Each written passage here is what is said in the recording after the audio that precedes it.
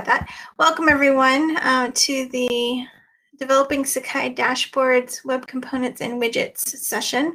The presenter today is Adrian Fish, my colleague from Longsight. So just a few housekeeping details. Please be sure to leave yourselves muted and cameras off. That should be locked, but you don't want to turn those on during the presentation.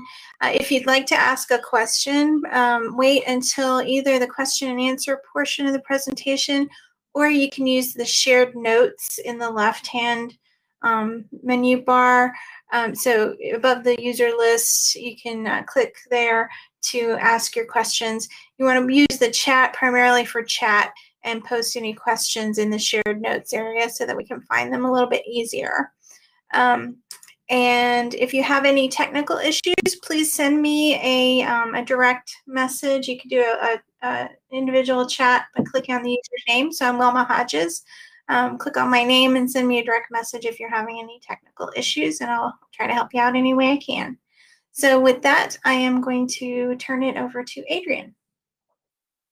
Okay, thank you, Wilma. Hi, everybody. I'm Adrian Fish, and I work for Longsight. And I've been doing quite a bit of work on things like the new dashboards and grader and quite a lot of front-end stuff, right? So this presentation is hopefully going to give you a little bit of insight into how to maybe do some of this stuff yourselves, right? That's the goal, right? So I'm just going to get into it. I want to go through some slides, and then hopefully towards the end, in the last few minutes, I'll look at a bit of code, right? And we can check out some of the code in some of the dashboard widgets that we've already got in place. Off we go. Okay, so we're using web components. Why are we doing that? What's the kind of reasoning behind that, right? Well, first of all, web components are future-proof. You can use them anywhere. You can use them in frameworks like React or Vue or whatever. You can use them just in a normal web page. They're a web standard. They're a W3C standard. Well, actually, it's a group of standards together, right? But they are a W3C standard. They're going to be with us into the future of the internet, right? Of the World Wide Web. So I think it's a good choice. Web components are particularly good for us in Sakai, right? Because we've got all these diverse frameworks that we use for rendering content. So, we've got kind of JSF, Velocity, Widgets, RSF, loads of stuff like that, right? So the good thing about web components is you can write a web component and it's just a tag, and the tag will work. It'll work in a Vue app or a React app or anywhere, basically. So, it works everywhere, and we can put it in Velocity. We can stick it in our JSF markup. It doesn't really matter. It'll work. It'll work wherever you put it. So again, it's great because that means that we can start to actually think in terms of extracting common functionality from our tools into web components without having to rewrite the entire tool, right? Which I think is a pretty useful thing. The way you develop a web component, you basically write some markup, and then you have a few fetch calls in there where you pull some data, you render the data. And we've already got a lot of that stuff in place with our direct endpoints, right? You could write web components just to talk to our current direct endpoints, and it'll work just fine, yeah. I've been working on a new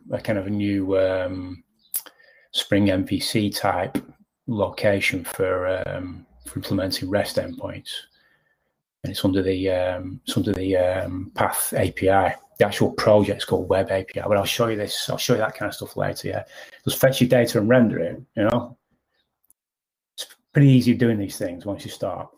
Once you write a web component, you can use it anywhere. Yep, it's just a tag. So let's move on.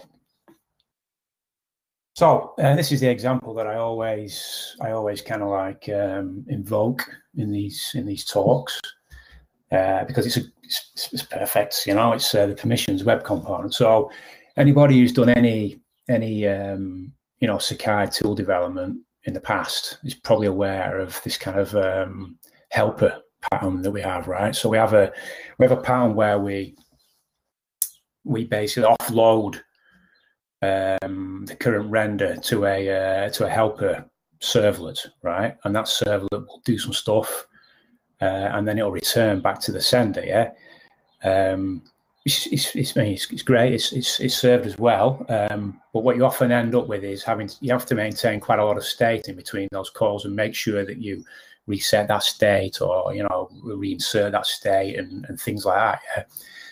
So permissions was one of those helpers. So basically, what I did was I took the markup from the current helper, right, which was like a velocity template, right. So I took that markup, I made it into a web component, and now that web component's used across quite a few tools. I think announcements uses it. I think assignments uses it. The Commons tool uses quite a few tools are basically now using this web component to do permissions. And this is good, because what you can get away, you can throw away a lot of state by doing that, right? You're not redirecting to a helper, then coming back and having to pick up state again. Literally, the tag just renders. It renders into a div on the screen. You pick some options in it, and that uses fetch to write those options back to an endpoint, right? And then the permissions are then set, right? So it's a perfect example of taking a common piece of functionality, putting it into a web component, and throwing away some boilerplate. It's nice. That is one of the things I love about using web components in Sakai. It lets us refactor, get rid of technical debt. It's great. Yeah. Some blur there, yeah, that's right, yeah. Permissions tag, okay, he can read that later. Okay, anatomy of a Sakai web component. Right, so we're using I don't really like using the word framework, because framework implies something heavy and something that usually becomes technical debt later, right? But so lit element is it's like a micro framework, right? And it's a framework that is designed, destined to eventually disappear. Right, it's maintained by a guy from Google who wrote it, and they basically they eventually want this to go. This is just a way of gradually improving the standards in the W3C and browser support for web components, right, making it easier to use web components. Yeah, so it's a great little tool, right? It gives you reactivity. So when you set up properties in your web component, you change those properties, your markup will change automatically. That kind of stuff, right? It's nice anyway. But again, we'll look at some code later, and you'll understand better. Yeah, a basic component is literally an ES6 class. So if nobody knows what ES6 is the JavaScript standard from 2015, right, where they actually added class semantics onto JavaScript. It was the first time you could step away from using prototypes all the time. Yeah, most of it is just syntactic sugar, right? But it bridges the world between JavaScript developers and Java developers, or any, whatever, C# developers, whatever, right? The syntax is quite familiar to somebody who comes from a object-oriented background in like Java or C#, yeah. So it's nice. It's a lot easier writing JavaScript. You don't have to be such a kind of guru, right? Like understanding prototypes really well, all that stuff. You can get away with a lot more. There's a lot more leeway in the way you write these things. Yeah, it's just an ES6 class. You define your tag, and you have a render method in it, and then you can use that tag. That's all you need to do. That's just the basics. You can use that tag then anywhere, yeah. After that, you start to kind of flesh it out. You put your reactive stuff in, the watched properties. You add attributes. You add internationalization. But the basic thing is just literally, it's an ES6 class with a render method and a definition for the tag. It's great. Right, okay. So anatomy of a Sakai tool. WC style. That's not water closet. That's web components. It's just important that I'm not talking about toilets. Okay.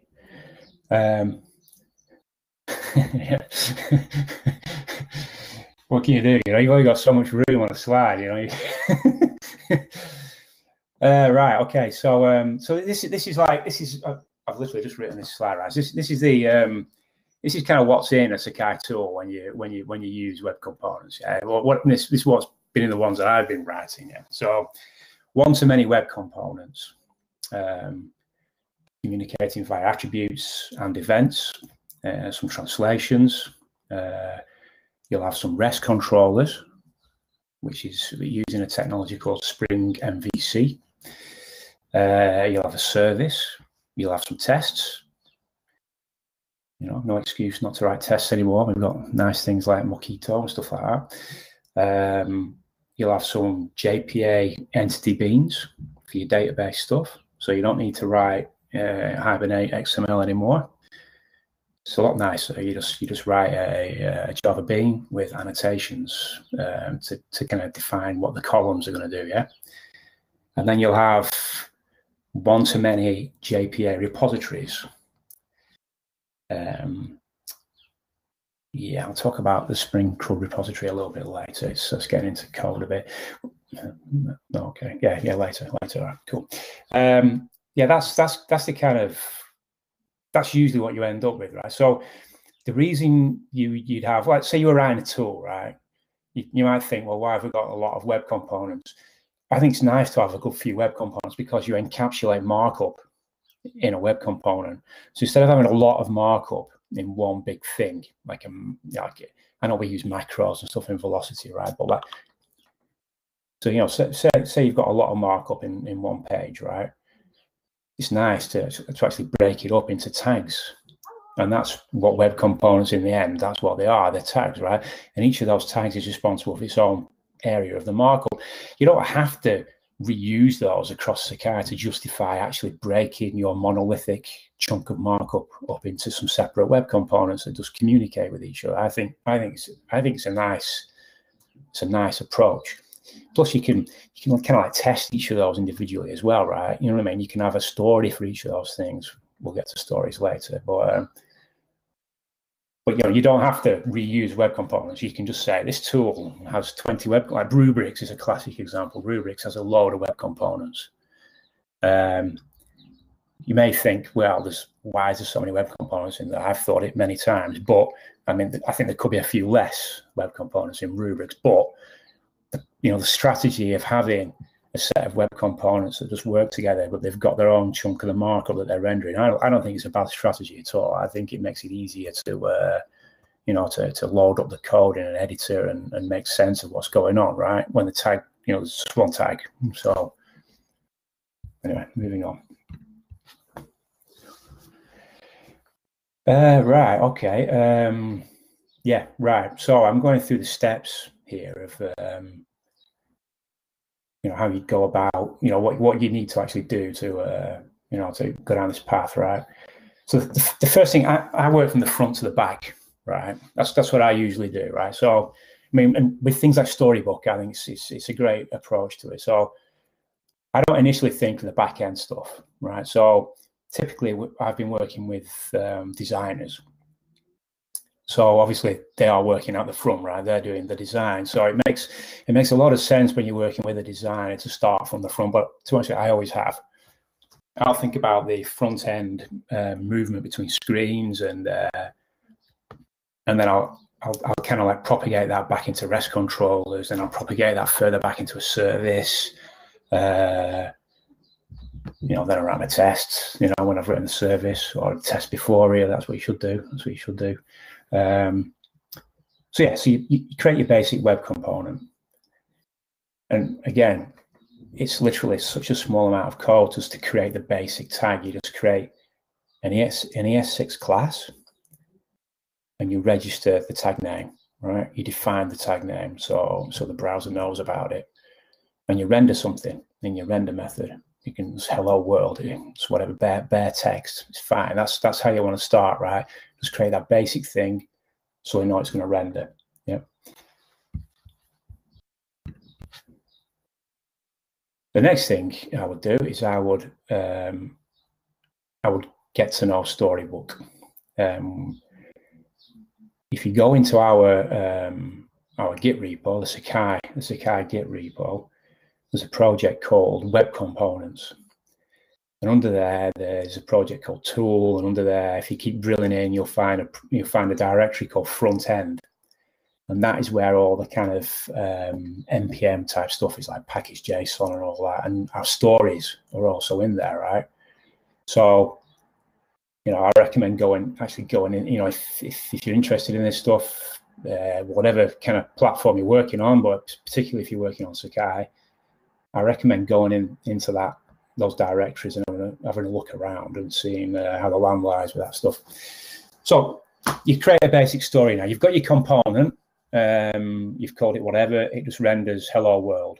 So the next thing you want to do is actually create a story to render it on the screen, right? Because you want to start round tripping on adding content to it and things. Yeah? So you want to check it works in the first place at all, right? The browser knows about the tag,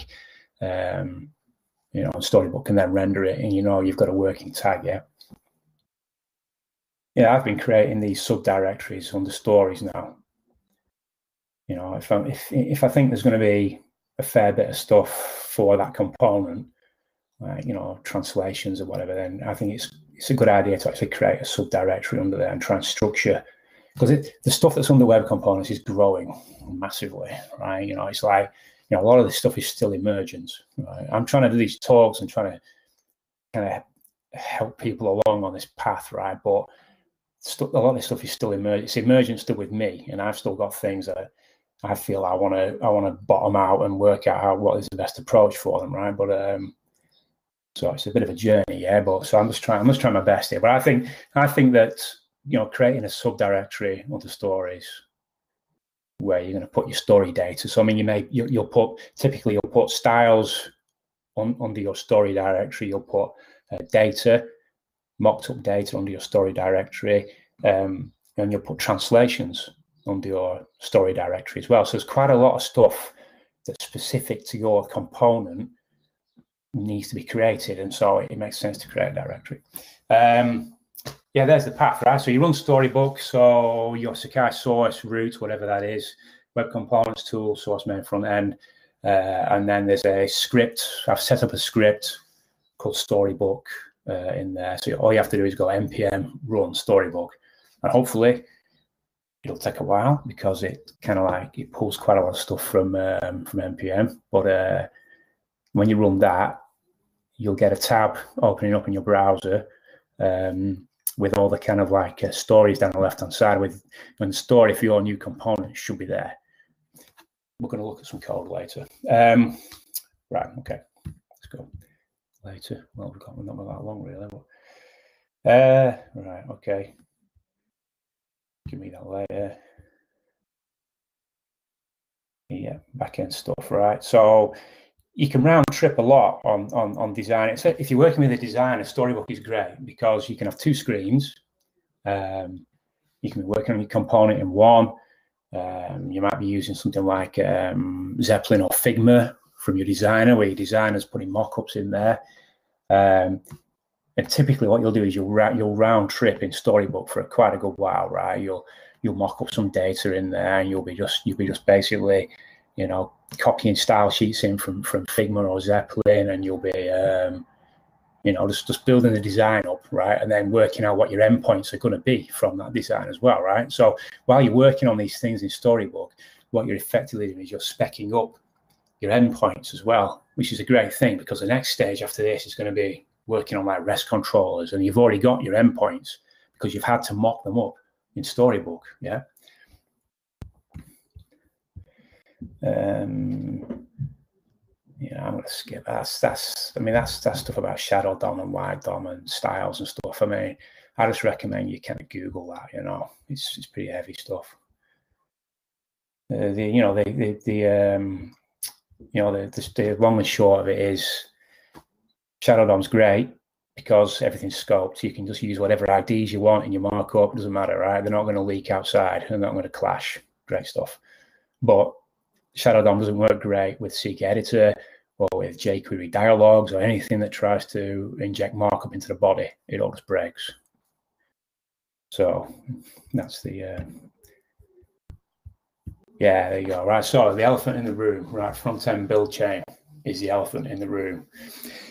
So we are. So if anybody knows, has done some front-end stuff, right? There's this thing called bare paths, right, which is a Node.js thing.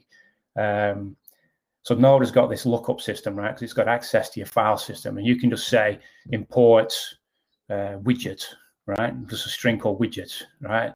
And Node will know to look up and down in its modules that it's got stored there, and it'll find widget, and it'll know which thing to bring in, right? The browser does not know how to do that, and this is always the tension at the moment in front-end development. So we've got a tool called Empathize, which basically finds the bare paths and rewrites them as browser URLs, right? Sometimes it doesn't work perfectly. This is the trouble, right? So sometimes the road can be rocky. The guy that wrote Node.js is writing a replacement for the Node package manager called Dino. So he's obviously, he obviously knows there's issues down the line between browsers and Node, right? So he's actually written a replacement. So yeah, it's not pleasant. Right, okay. I'm gonna quickly. Well, we can either quickly look at a bit of code, right, or I can take questions. It's probably one or the other with the time. So code +1s, please.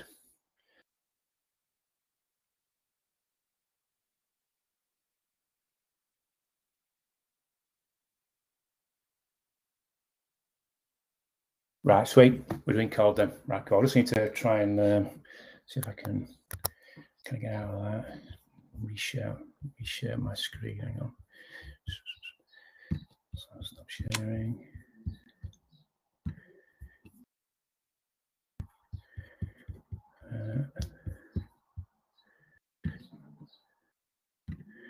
Reshare.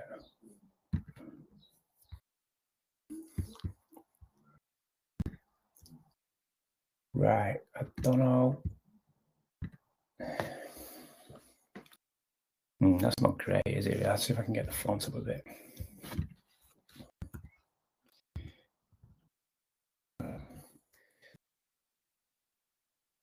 All right, still looks small there. I'll try and make it a bit bigger. That's gonna have to do. Okay, right. So right. So this is one of the dashboard widgets. Okay, the announcements widget. I'll go from top to bottom. Right. So up here, this is where we're just basically importing. So it's all ES6 kind of like import module import syntax, right? So we're bringing in a couple of the template literals from the lit element project. I'm bringing in our own Sakai icon, right, which is a wrapper for Font Awesome. I'm bringing in a special element that we've got called a pageable element. Now, if anybody's looked at the dashboards recently, you'll see that there's paging in there, right? And that comes from this pageable element. This is an ES6 class, so you export it in case you want to reuse this particular symbol, right? Export class Sakai announcements extends Sakai pageable element, right? It all looks very, very C#, very Java. It's, it's nice. You've got a constructor. You call it super class. You call it super on it. This is how we're doing translations. This is using something called Sakai-i18n.js, right? And it's actually done in the base class for us, yeah.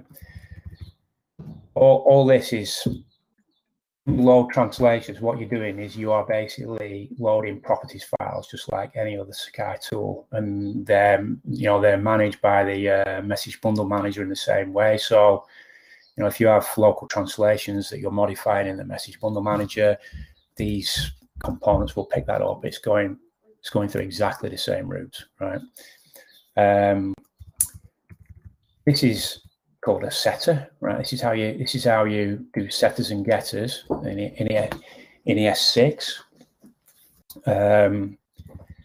So this is where we're pulling the announcements data, we're setting the data, and then this will trigger a re-render. Yeah. So typically you do a lot of this. If you have attributes on your tag and you want something to happen, right, after the attribute is set, then what you do is you create a setter for it, and you just put that here, right? So when somebody uses your tag and they put the attribute in there, whatever it might be, site ID or whatever, right? If you set up a setter here for that attribute, you can do stuff in response to it being set on your tag, which is great. So these setters and getters are really, really powerful things, and I use them a hell of a lot. There's other ways of reacting to attributes being changed, but I think setters and getters are the nicest way. This stuff's like too complicated to talk about now. Like load all data. This is to do with pageable Sakai pageable element, or this load all data. So this is my attempt to put a little bit of plumbing in around paging data.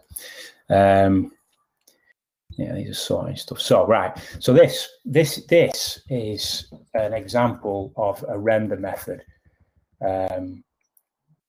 called content here, because the render is actually happening in the base class, and the base class calls this, right? Calls this content method. Yeah, so you implement this in your subclasses, but the structure inside is what you'd see in a render. So this HTML thing here, right? This is a tagged template literal, right? And this comes from lit element. Actually, it comes from lit HTML. But this comes from, for all intents and purposes, this comes from lit element. So you just go return HTML. You open it with a backtick, and you put your markup in. See this stuff here, right? You see these, right? These here are your watched properties. So these are like observed properties, or sometimes they're called reactive properties, right? This means that when this site ID changes anywhere in the code, right, or by setting an attribute, this portion of the code where this is referenced will re-render the DOM, just that portion. This is what's so nice about lit elements and lit HTML. They're really, really fast because they maintain a reference of where these attributes are used, and they only re-render that piece. Very, very, very precise. There's no virtual DOM needed, nothing like that, right? And it's quick, and it's so easy to use. So I'm saying, all this stuff inside is JavaScript. These things are JavaScript. This is all JavaScript, right? But it's using HTML5 templates under the covers, right? So it's all JavaScript inside. There's no extra template language. The full power of JavaScript is available in here, and I think it's great. I think it's just great. This is where I'm grabbing some translations. So I'm loading the translations into this thing here, I18N, yeah, which is an object, and then these are the translation keys, yeah. Again, they're just from properties files, just like any of our Java apps, yeah. Let's keep going down. This is probably good. Let's just going through this kind of stuff. 1 minute left. Okay, good. Again, look, I mean, this is getting a bit more complex. But as you can see, it's just JavaScript. The whole thing is JavaScript inside here. Styles. Okay, I'll briefly say, so this is a shadow DOM component, and this is how you write styles. These styles get shared across all instances of your component, so they're pretty efficient. And they only apply to the markup in your component. They don't bleed out anywhere outside of the shadow DOM. But it is a really nice way, but it doesn't sit very well with our SAS build. That's the caveat for this. Our SAS stuff doesn't get in here, so you have to pass things in as CSS properties, like this. Keep going until I run out of time. I'll keep going. I've got about 1 second left. This is how you define your component, right? Your tag. So there's a thing called window.custom elements, right? And this is how the browser gets to find out about new elements. So what I'm saying here is, if Sakai announcements has not been defined yet, right, then define it. Just pass an ME class in like that. And then after that, the browser will know you'll be able to use it wherever. Yeah. I think that's me. I think that'll do. I think that'll do for now. Well, we are out of time, Yep. although we are coming up on a break. So there's a 15-minute break before the plenary session. So if anybody had any burning questions, we probably have a little bit of time to answer that. Yeah, okay.